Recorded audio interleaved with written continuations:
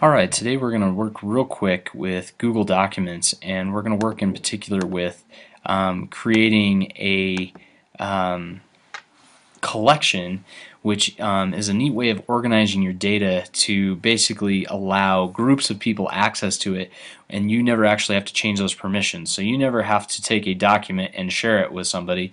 You can put it into a collection that's shared with somebody, and it'll automatically be shared. It'll make a little bit more sense as we kind of go.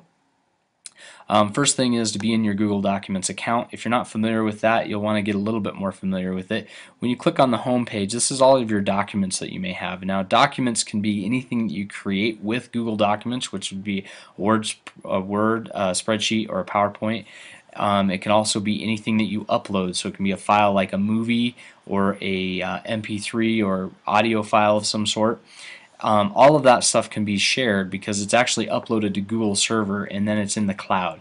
Being in the cloud, anybody has access to it. So as long as you can get access to a web browser, you can then share that document with other people, and everybody would be able to work with the document, and it makes it great for classrooms. It's really ideal for it.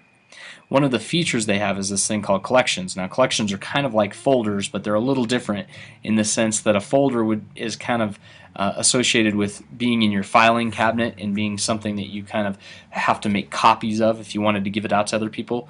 Well, in the cloud, there's no copies of documents. There's only one document that ever exists, but multiple people can see that same copy of that document. So it's really, really an efficient way of moving data. How I like to use collections, though, is I like to organize them by classes. So I could create a new collection by clicking on My Collections, clicking on the New Collection in My Collections button, and then right here I could give it a name. So I'm going to just pretend I'm going to call it 6th grade A, and I'm going to go ahead and click OK. Now once I've done that, I've created a spot in my document window, and you'll see there's no files in here yet, but anything that I put into this section will have whatever properties I give the 6th grade A collection. So if I click on 6th grade A and I say share, and I want to add somebody that I share this to, so I'm going to go ahead and add a person in here to share this document with. And I can either choose that they can edit or view the document. So in this case, I'm going to let this person edit the document, which means they will have full control over the document just as you do. So this is great if you want to share a document that needs to be manipulated or changed by a group. And then I hit share and save. Now if I would have put view on there, if I say that they can view the document, that means that they will be able to look at the document but not make any changes to it. They would have to actually make a copy of the document to make a change. You're going to want to do that a lot with your students because you may not want them changing the original copy of a document that you have, especially if it's like some information or something that you're passing out. But then we go ahead and click done, and now anything that I put into this collection will be shared with Tammy. So instead of me having to create a document and then share it with Tammy, now all I have to do is I can actually click on a document here, and I can go over here to more, so I can just check mark it, say more, and I can say organize, and then what I can do is I can say that I want it in the 6th grade A collection, and then when I say apply changes, it's now a part of this 6th grade A collection.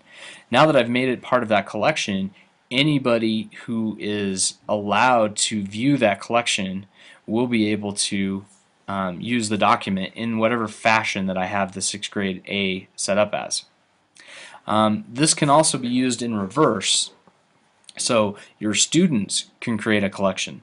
So your students could create a 6th grade A collection, or they could create a math collection, and then they can share that with the teacher.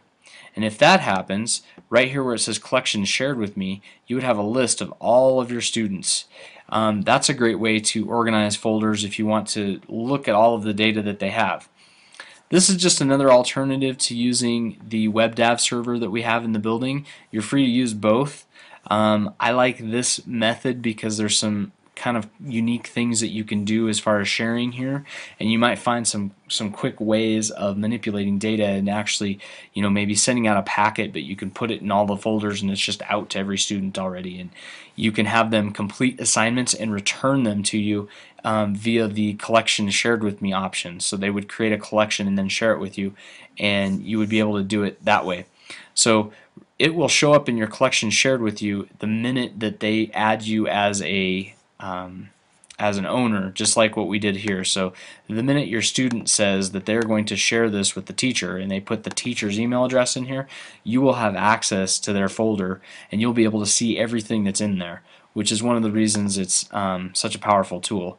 Now that Google Docs and Mail and Calendar are working pretty well with the iPad, you're going to find that the integration of this is so smooth that it really is going to advance your class. It's going to really help you keep your information organized.